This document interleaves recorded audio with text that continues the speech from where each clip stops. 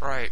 This is going to be a somewhat long video, but essentially I want to get into about how Pokemon fans are the most retarded of all gamers. I mean, they're basically an off-branch of JRPG, so that explains why, but I've composed a list of things that just make Pokemon impossible to play, or at least enjoy playing. And I don't understand why as a child I was able to put up with this shit, but as an adult I know better. Okay, so I'm just going to get into the list. Pokeballs don't get much better. And this is true. If you knew the actual coding language of the Pokemon game, a Pokeball is only like a few decimals short of a Great Ball and an Ultra Ball, etc. Unless you have a Master Ball, there is no mathematical evidence that you will absolutely catch a Pokemon. Doesn't matter how much you damage it, doesn't matter how much you make it go to sleep. In fact, all of those things only minimally affect the capture rate. So it's always a toss of the coin. I shouldn't even say toss of the coin because that implies an equal amount of chance. Game Freak's logic of AI is always right doesn't give you equal chance. If there's ever the probability of otherwise, it will break it. So, rock, paper, scissors. No. See, Pokemon tries to have this idea that it has elemental balance to it. That water is weak to grass type, grass is weak to fire type is weak to water. But then there's a multitude of other elements involved. Now, mind you, if you had looked up rock, paper, scissors, there are actually multiple games that transcend the three. There is rock, paper, scissors 27, rock, paper, scissors 30-something. It can go pretty high, just like Pokemon. So there's no reason for Pokemon to have these grotesque imbalances, like Steel type. What isn't Steel defensive against? It's just pretty much if it can damage you, it won't damage Steel. And in the old days, Ghost and Psychic type were overpowered. Nowadays, they've been nerfed to all hell. But the fact is, the fact remains the same, that it will always be something. There will always be one element type that they pick favorites with. Not to mention, when you statistically look at the number of Pokemon of a certain element, there is balance in there too. Why is there only like 5 ice types, but then like 50 electric types? How can you claim there's some kind of rock, paper, scissors element when in practice you're never going to have an ice type on the field, but you're probably going to have an electric type? So, starter with tackle is hard mode, regardless of what element they are. It's true, tackle sucks. There are some Pokemon that actually get a decent attack called Scratch, which actually does damage. Tackle doesn't do any damage. Now the theory here is that the Pokemon that gets Tackle is probably a defensive type. Like if you chose Squirtle, you probably got Tackle because he has a higher defense, which is a load of jacking off, because defense doesn't mean anything. As I said, Game Freak will always absolutely side with the AI, so it's not like those attacks are going to miss nearly as often as they mathematically should. If you have a defense rate... let me break down the math to you supposedly. The math is, let's say you have a defense of 50 and your opponent's Pokemon has a defense of 25. Well, they reduce their attack reduced by your defense means that you have a 25% chance of attacks missing you, right?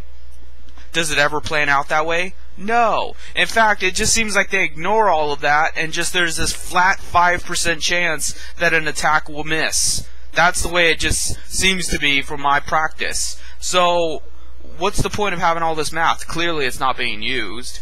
Or if it is, it's in some arcane form that nobody can actually see in-game.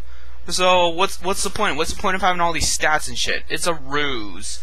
Let's see. Japanese people aren't good at math after all. Not only from the stats and things, but from experience points too. You know, like, let's say I get into a random encounter, and I, faint that Pokemon, and I get 16 experience points for it, which is pretty bad in and of itself, because eventually 16 points ain't gonna do shit, no matter how low level I am. I could be like level 5, and it'd still be tedious. So, 16 experience points. But then, if I switch out my Pokemon for another Pokemon to battle it, suddenly both Pokemon get 12 experience points. You seriously could not divide 16 by 2, and now all of a sudden it's a subtotal of 24 points? Really?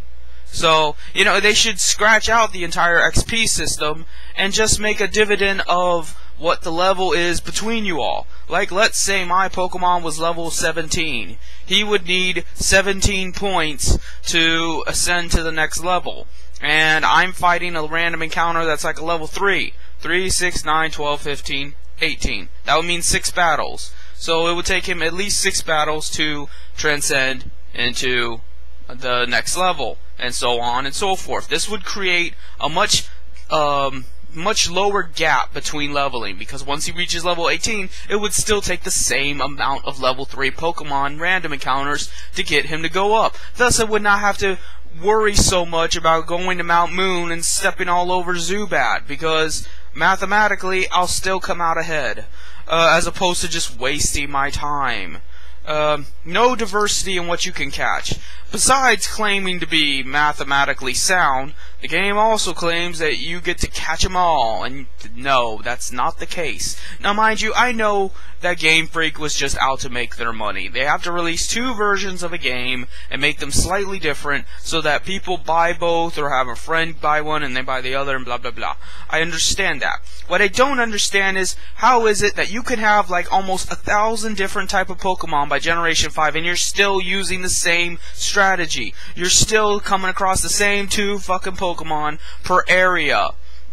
That makes no sense. You have all this diversity and yet you're not using it. And then those stupid assholes that mod the game to be able to include all the Pokemon ruin it by upping the level of trainers and things, because somehow the diversity of being able to catch more Pokemon is worth having to fight them at like double their level. No, if Pokemon were balanced in the first place, that wouldn't be an issue. But there's nothing balanced about this game. That's the problem. And the fans have their dicks of Game Freak 2 inside their throat to talk about it.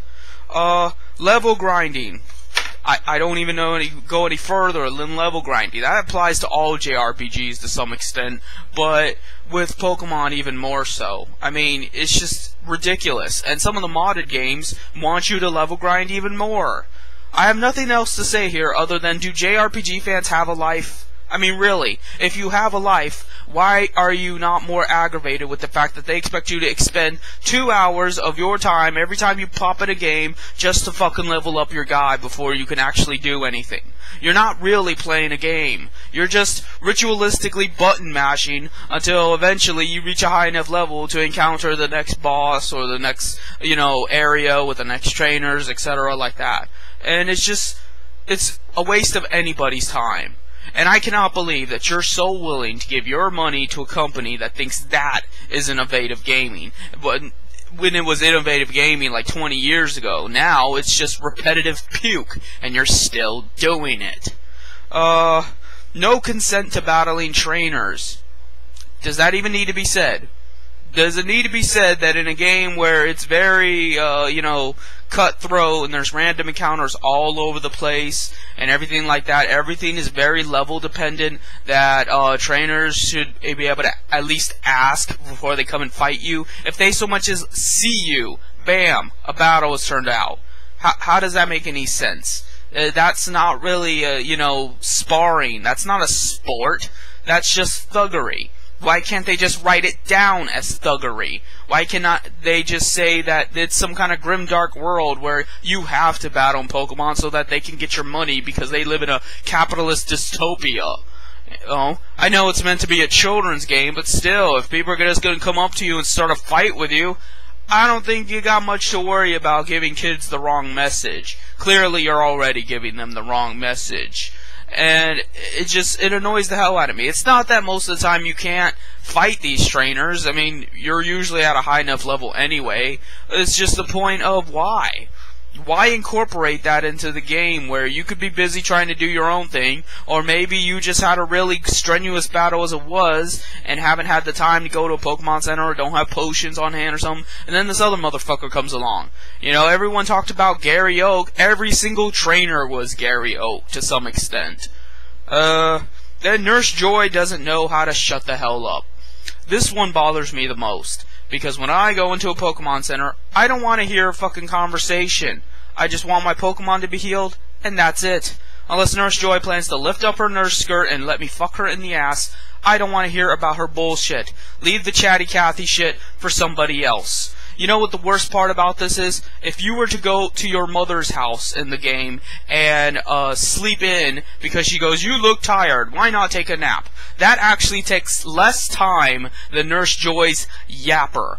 Which means that sleeping and then waking up and staying at home with mom takes less time than just going to the local Pokemon hospital and just healing your Pokemon flat out and then leaving. Why? Because Nurse Joy just doesn't shut the fuck up. Ever. And you have to deal with that conversation every single time. Doesn't matter how much button mashing you push. Doesn't matter how much quick conversation language you put it under. You could put it under fast wording and it would still take forever. And the worst part is, if you press the B button at the wrong time, she'll want to start talking again. Jesus Christ, I don't even talk to my own girlfriend this much. Just fucking shut up, heal my Pokemon, and I can get on with my life. You can do what you love doing of healing the Pokemon. I can do what I like doing of wounding the Pokemon. It works out for everybody. What were they fucking thinking in their heads when they were like, oh, let's make an NPC that they gotta meet every single 5 minutes anyway, and just make them just talk on and on and on and on. In fact, why are there even NPCs in the game? They're just standing around doing nothing. Half of them aren't up for trading a Pokemon. Half of them aren't up for giving you an item. They're just wasting space.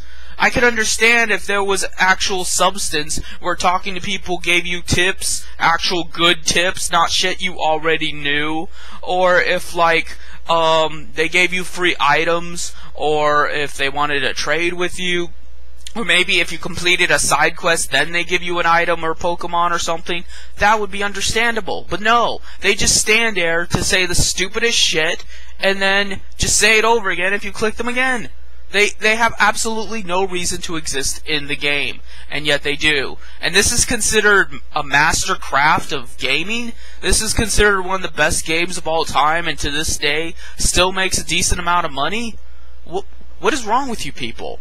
Then I wonder how Steam and Xbox Live and Sony Live and stuff continue to live on, and it's through you motherfuckers. You're stupid as all hell. You're fucking dumb, and you will give your money to anything. Besides, of course, something that might actually deserve it, something that might actually deserve your time and effort, such as your freedom, or, you know, your livelihood, or something like that. No, you don't have time for that. But you have time to give your money to stupid bullshit created by the most dregs of the earth. And then you don't want me to call you evil. Well, what better word would you have for that? How would you define someone that exists solely to make the world worse than it was yesterday? I believe that is the very definition of evil. You are evil. Game Freak is evil. Valve is evil. Microsoft is evil. You're all fucking evil, and you're all inhaling each other's testicles down each other's throats, just gulping it in the bullshit, gulping in all the stupid crap, gulping in the propaganda, gulping in the greed and the selfishness and the fucking draining of your own labor for nothing. And that's evil. So I just figured I'd make a video about how terrible Pokemon is, right down to the letter, what makes it terrible. And maybe some people out there will be like, that's a good point. There is absolutely no redeeming quality about Pokemon. Any sort of good quality it has is completely raped, it's just completely sodomized by the mechanics of it. So I guess that's it.